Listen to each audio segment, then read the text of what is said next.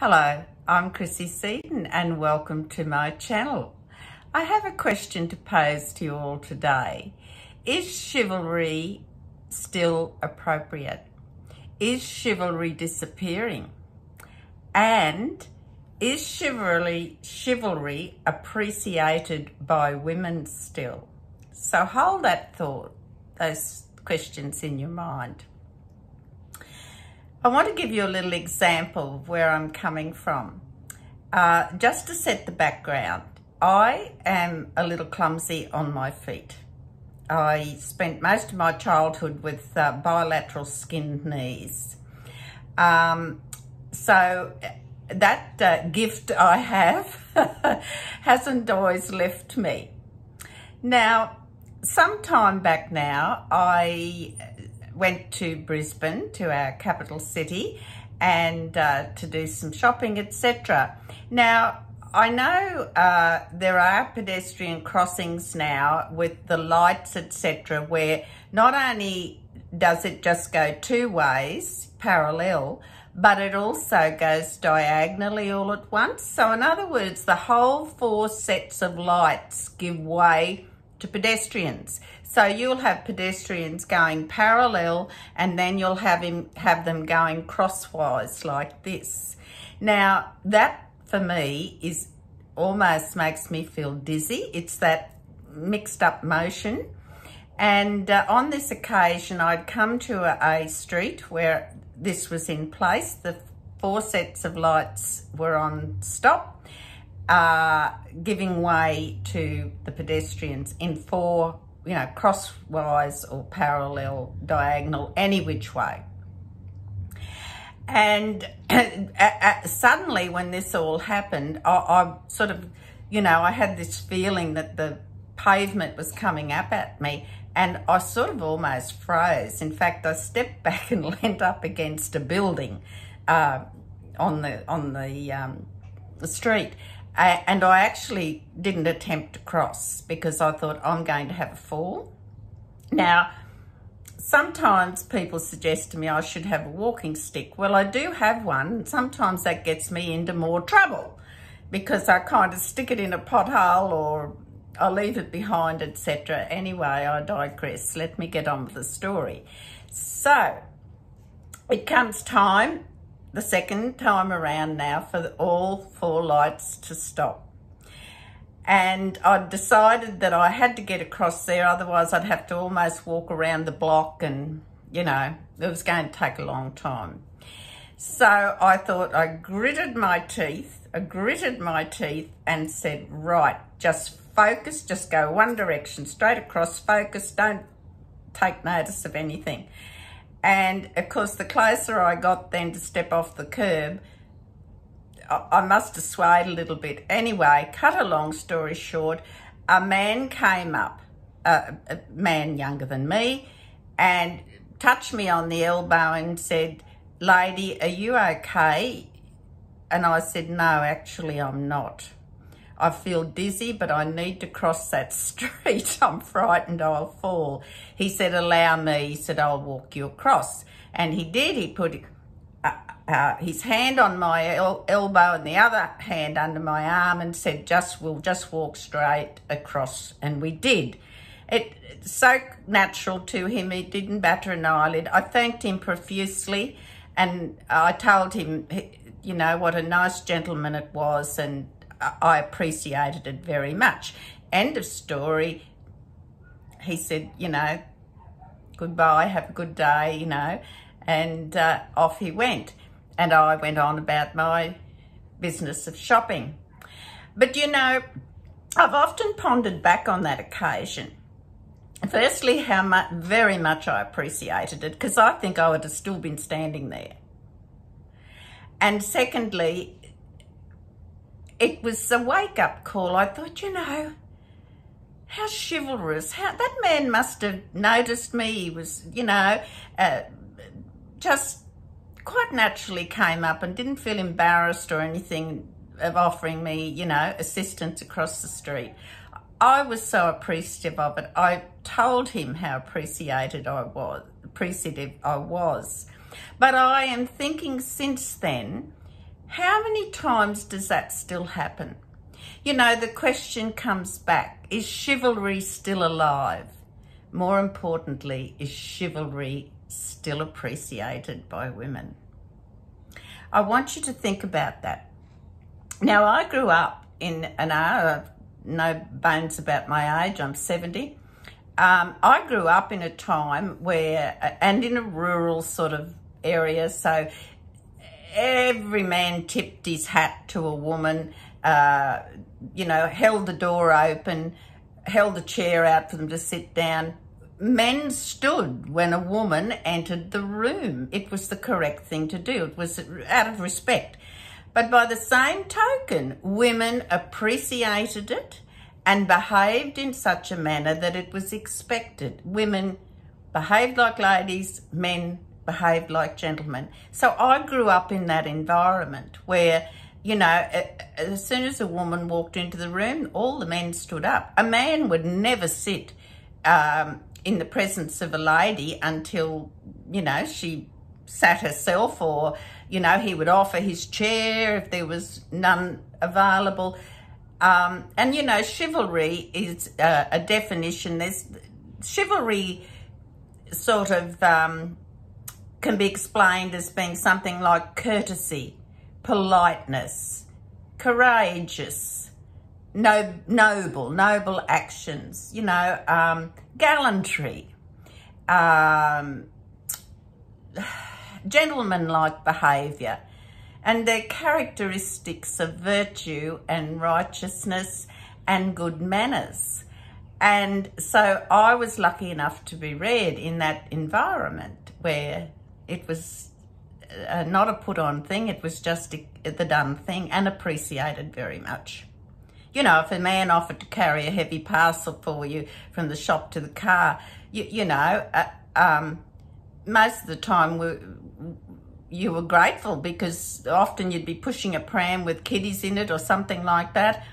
You know, it was expected, and men expected to do it, and women appreciated it greatly and showed their gratitude. They said, thank you, I appreciate that. So let's have a look at things like, also, you know, if ladies were present, men wouldn't dare swear or use coarse language. And if it slipped out by accident, they would apologise profusely. They'd be embarrassed. Then again, women didn't swear in public or in mixed company either. You see where I'm going with this? And so as I harped, chivalry was expected and it was appreciated. Women behaved like ladies, men behaved like gentlemen.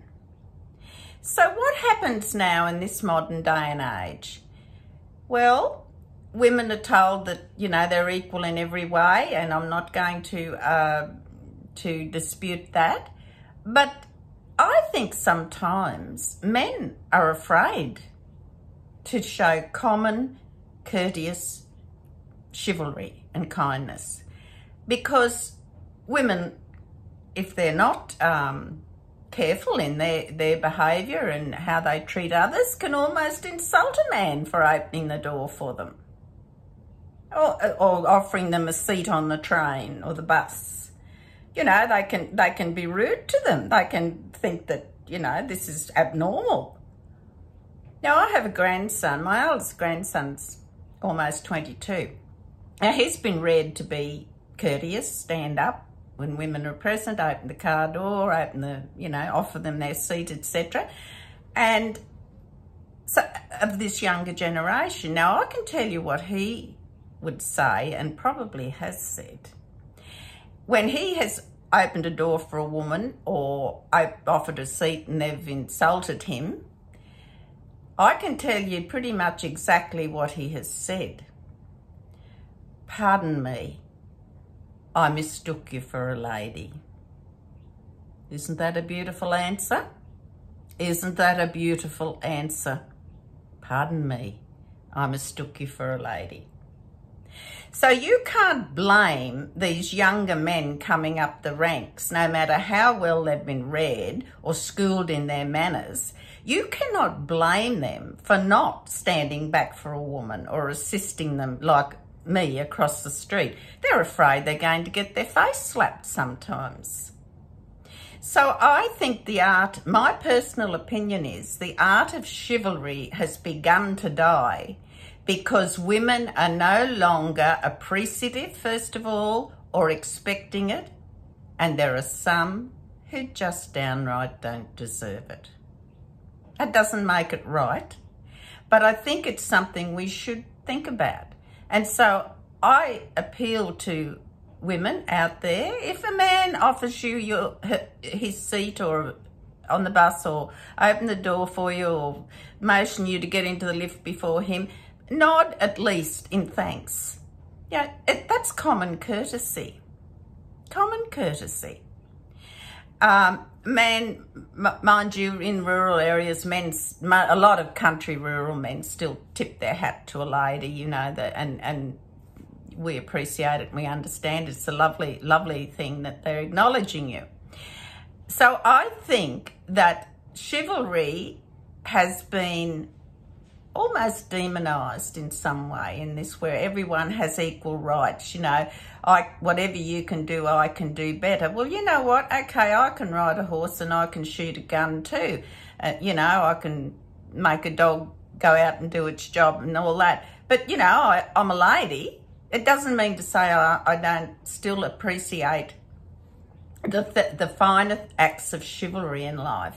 I appreciate it when men open a door for me. And I can tell you that day in Brisbane when that young man came forward voluntarily and offered me his arm, offered to assist me across, I was extremely grateful and thankful that there was this chivalrous youngish man there to help me across. And I thanked him for it. And I think that if we want to be treated in a civil and chivalrous manner, if a man does offer, you know, a chivalrous act, I think it should be appreciated. And look, don't tell me that you can't tell when a man's making a genuine chivalrous act to you as compared to you being in a wild bar somewhere and some bloke comes up to you and says, oh, gee, can I buy you a drink? You know, there's a difference. I'm not talking, there's a difference in chivalry and trying to pick up a girl, or a girl trying to pick up a bloke for that matter. It's a different world. Women were ladies, men were gentlemen. And I, for one, still appreciate it. And I don't think there's anything at all wrong with it and encouraging it. So I say to parents out there, mothers and fathers, brothers, sisters, uncles, aunts, etc., encourage that. It's like, it's not the whole glue of society, but by gee, it goes a long way to setting some standards in society. Don't swear in the presence of women. You know, stand up when a woman enters the room. Offer her your chair.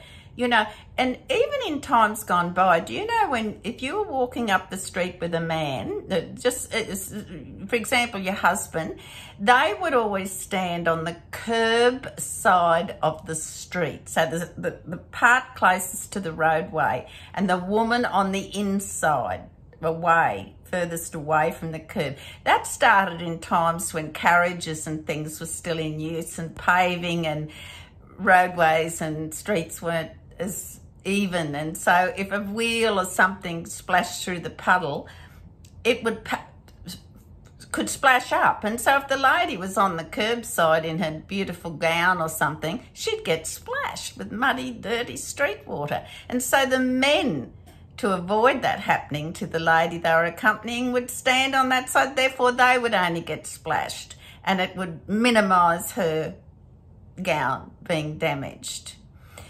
And you know what?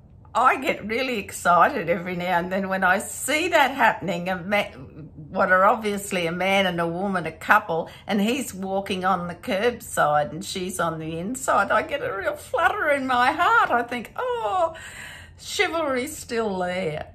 So a lot of these chivalrous acts are purely out of respect, and not only respect, but protection towards women. Now, some of you might think you don't need protecting. Well, that's okay, but there's no need to insult a man that offers a courteous gesture or offers to assist you or something like that. And so that's why I say to the older generation, encourage your daughters to expect chivalry, but on the same token, they have to deserve it as well, and be courteous and gracious about it. And the same with fathers and that. Encourage your son. Set an example. You have to set an example. The father, stand up when your wife enters the room, or offer her a chair, or another, hold a door open for your daughter for that matter. Things like this. You've got to start training them when they're young, because I think that these customs, old customs and gestures, while some people think they're outmoded and they're old-fashioned and they're silly, well, I feel sad for those people, because you know what? I don't think there's a woman alive that doesn't want to be treated like a lady if she is behaving like one. And I don't think there's a gentleman alive, if he's a gentleman, that isn't willing to treat a lady courteously. So I ask you again, is chivalry dying? And if it is, you have a good think about why it's dying. I say bring back chivalry. And I say to all those men out there who are still practicing it, congratulations. You are wonderful men, and real women, real ladies will appreciate your acts of chivalry. Please take care, and God bless.